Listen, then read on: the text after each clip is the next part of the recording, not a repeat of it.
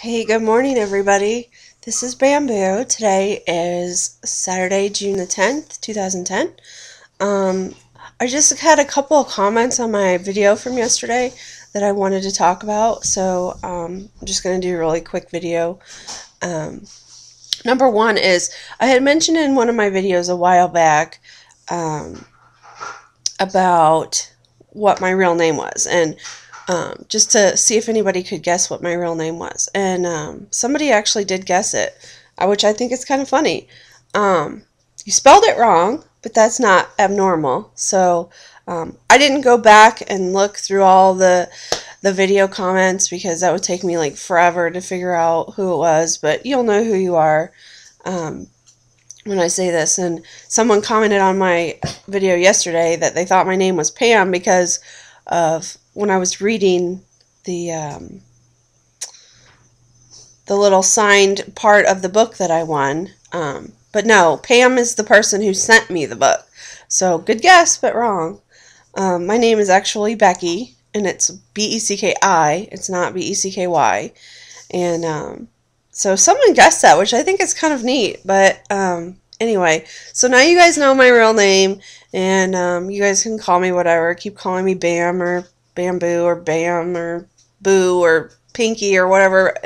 I mean, you guys have come up with so many different names for me now. I can't keep track of them all. But anyway, so I just wanted to mention that so that you all know. And the other thing I wanted to talk about is I got my medical alert ID yesterday in the mail. So I wanted to show you guys. And since it has my name on it, I figured I'd probably better tell you my name first. But here's my little medical alert tag. And it's got a little symbol here.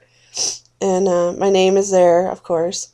And you can pick what little symbol you want from this company that I ordered from, and mine is like kind of just got like this pale pink background, which I thought was kind of cute because it's kind of girly. They have blue and red and purple and all different colors, and I think that a website is creative. I can't remember, creativemedicalid.com or creative ID or something like that.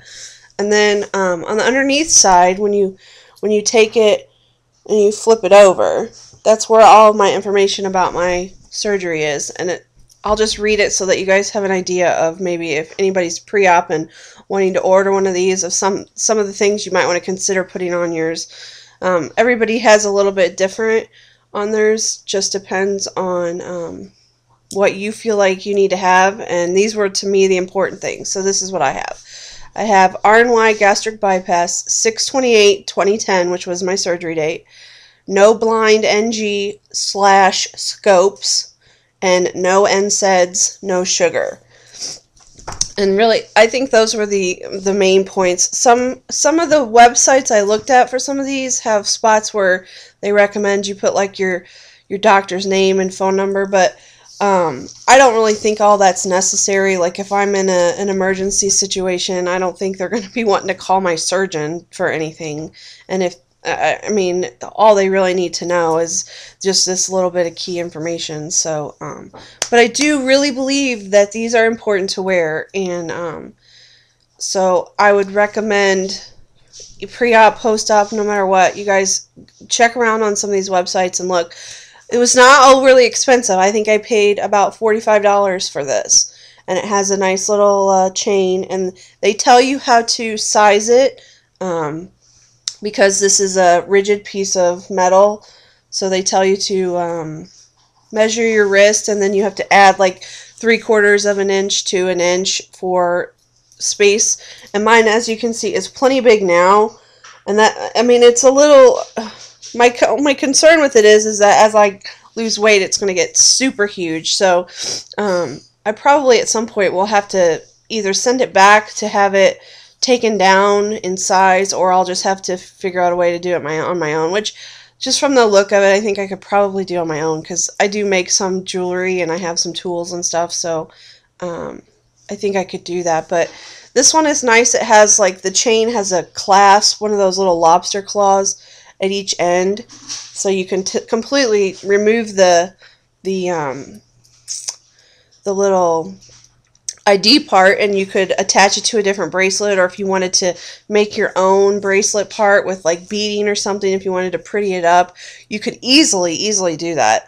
And so anyway, that's my little medical alert, and I think it came out really nice, so I'm very happy with it.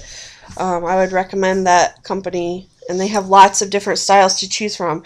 And I just wanted to get a traditional one. I think that website, you can even buy some that have like beaded bands and like pearl bracelet bands and all that kind of stuff. But I'm pretty simplistic for the most part. So anyway, that is what I have to talk about today. So I definitely would encourage you guys to think about getting one of these. I know some surgeons don't believe they're necessary. It's kind of a controversial topic in the weight loss surgery community, but really, I think even if you have lap band, you should still consider these, because in particular with the NG tubes and the scopes, they don't need to be just shoving anything down into your little pouch that could risk, perforating it and poking a hole in it or anything like that.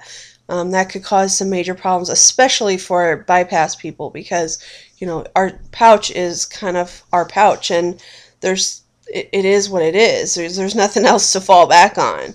So anyway, I think it's important, so I just thought I'd show you guys and let you know that someone did guess my name right. And feel free to call me Becky or whatever in all of your comments. I don't really care. Just obviously, you probably know that I'm a Rebecca, really, but don't call me Rebecca because it's so formal, and the only person that really calls me that is my mother when I'm in trouble. So anyway, that's all I have to talk about today. Hope you guys are having a great weekend. Bye!